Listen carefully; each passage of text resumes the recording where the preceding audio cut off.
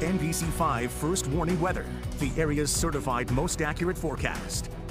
Time for another look at the weather now, and you're looking at a live picture from the roof of our television station here in South Burlington. It's 56 degrees out there. What a beautiful evening it's shaping up outside, Tyler. Yeah, we've got a warm front close by, so Mansfield still looks kind of snowy, but you ever look up and go, oh, you can tell it's melting when it kind of looks a little darker or brown? Yeah. That's kind of the situation today. But we've got an update from the snow stake high atop the mountain. Here it comes, 64 inches of snow depth. So clearly that yellow line where it jumps right there, that was the snowstorm early in the week. It sent the depth up 2 feet, still not to average.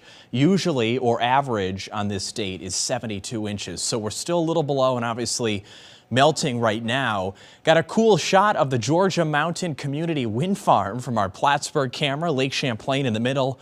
So little ice left on well, the big areas of water. Joe's Pond still has ice. We're glued to that as well, watching the ice out contest. 49 degrees in the Lake City right now. And Brattleboro, this is a cool shot because there's a couple of rain showers in southern Vermont. See that dark cloud just north of Brattleboro? And you'll see on Storm Tracker in a second where these showers are. It's 63 there, so warmest in southern Vermont, out in the western Adirondacks as well, and certainly as you go off south and west, 71 in Syracuse. So most of us have the increasing sunshine right now, but in southern Vermont, this band of clouds and showers, particularly in the Brattleboro area. Now the radar being fairly high above the ground right here, so it looked like it was a heavy shower, but I think a lot of this dried up right above town. But a couple of sprinkles at least in the area. And then as we go through this night, we've got quiet patterns setting up, but still some intervals of clouds for tomorrow morning. You'll see clouds, some sunshine as we go through the day. So it's kind of like it was today. Temperatures still in the 50s in most cases. Thursday night though, so tomorrow night into Friday morning, we've got this big area of rain coming in. And there will be some higher elevation wet snow in these blue pockets. So northern New York, the Green Mountains, the White Mountains, generally temperatures will be above freezing. So anywhere it does snow, it would be a very wet snow once again, maybe a couple of inches of it. I think it has difficulty sticking to the roads where it is snowing because it's so warm.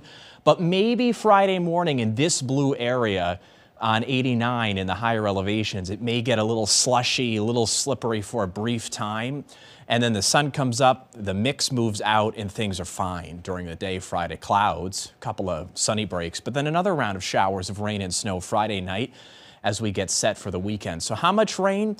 Half inch seems like a good bet for a lot of us. I know this has an inch here along Route 4, so there may be more than a half inch. But the other thing we're watching for is this whole band might shift north a little. Some other indications are wetter here from Messina to Plattsburgh to Newport.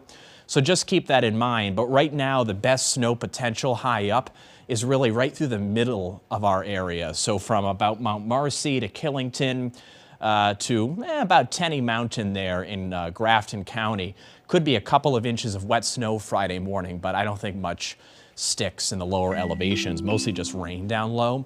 48 on Friday with the clouds, a spot shower Saturday. Saturday is the drier weekend day because we've got more showers Sunday, then mountain snow for early next week, especially on Monday.